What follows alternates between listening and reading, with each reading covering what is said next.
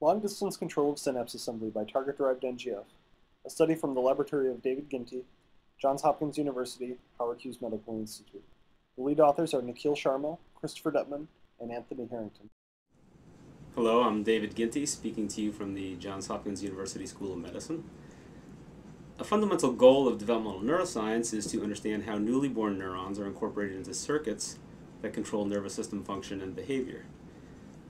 We address this issue by focusing on development of neurons and circuits in the mouse peripheral nervous system, with a particular focus in the present study on the development of synapses in the sympathetic division of the autonomic nervous system.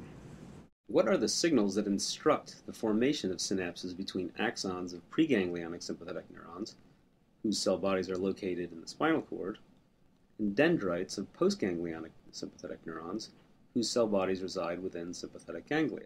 In our study, we show that NGF, the prototypic target-derived growth factor, expressed and released by targets of postganglionic sympathetic neurons, provides the signal to initiate synapse formation. NGF accomplishes this through a retrograde, endosome-based signaling mechanism. We'll now walk you through the findings of our in vivo and in vitro experiments. At first, we wanted to see if NGF plays a role in synapse formation in vivo. In order to evaluate the role of target-derived NGF on synapse development, we looked at NGF knockout mice and tested whether there was a change in synapse number by staining for various synaptic markers. Much to our surprise, NGF knockout mice showed a dramatic loss in both pre- and postsynaptic specializations, even though axonal contacts from the preganglionic neurons are completely intact, as shown by neurofilament 200 staining.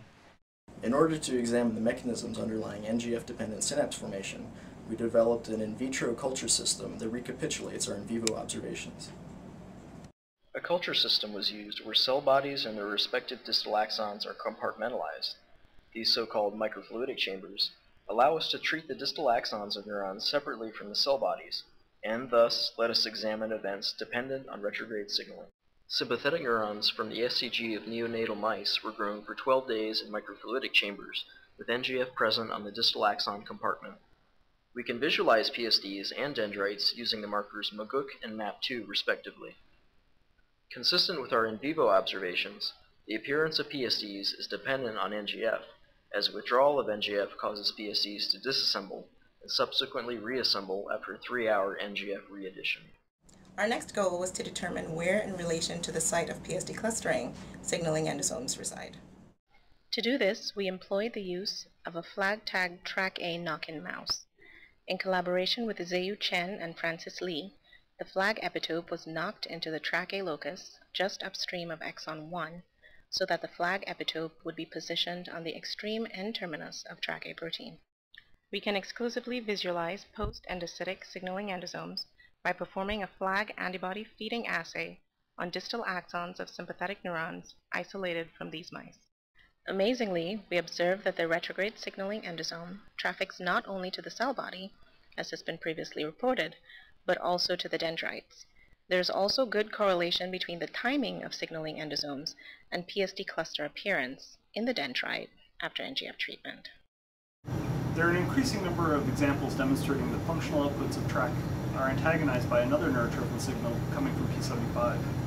Since this appears to be the case for cell survival and axon growth, we wanted to see if this also is true for synapse formation. Consistent with the notion that P75 would antagonize NGF-TrkA-mediated synapse formation, we observe an increase in both pre- and postsynaptic specializations in SCGs from P75 null mice. We also observe an increase in PSD clusters in vitro at varying concentrations of NGF. Remarkably, even when P75 null neurons are deprived of NGF, PSD clusters are present at levels comparable to wild-type neurons treated with high amounts of NGF.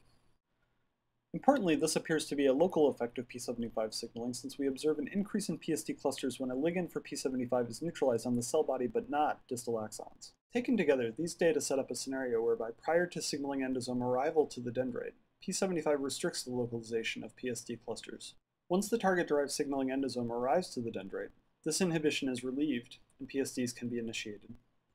It's the balance between these functionally antagonistic pathways that ultimately determines the proper number of synapses. Finally, we suggest that the clustering of PSDs is an obligate step for the differentiation of presynaptic terminals. Well, we hope you've enjoyed this video. We're excited to see if this model described here for the sympathetic nervous system applies to the formation of your favorite synapses within the PNS and CNS. Cheers.